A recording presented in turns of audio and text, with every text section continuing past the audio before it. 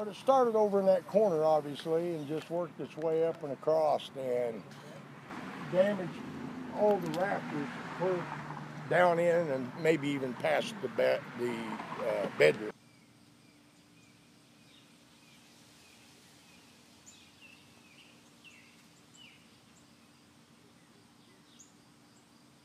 And when the kid woke us up beating on the door at 3:15, and I'm glad he did. It took us a little bit to get out of the house and stuff. And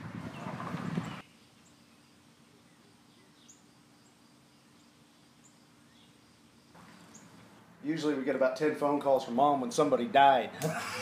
So you see 10 missed calls in the morning, you're like, oh great, who died? I finally made it over about 7 o'clock. There's not a whole lot you can do anyway. Sit and watch it blaze until they finally give you the okay to go back in.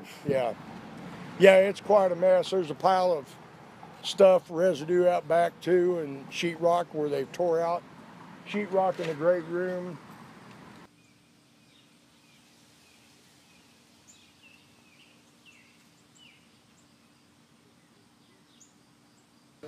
I'm not going to clean up all that.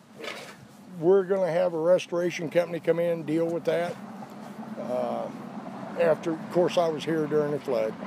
After going through that, it's a real educational value as to how to handle and do things.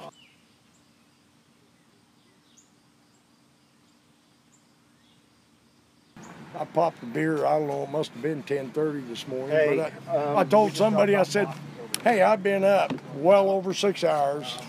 I'm deserving of this.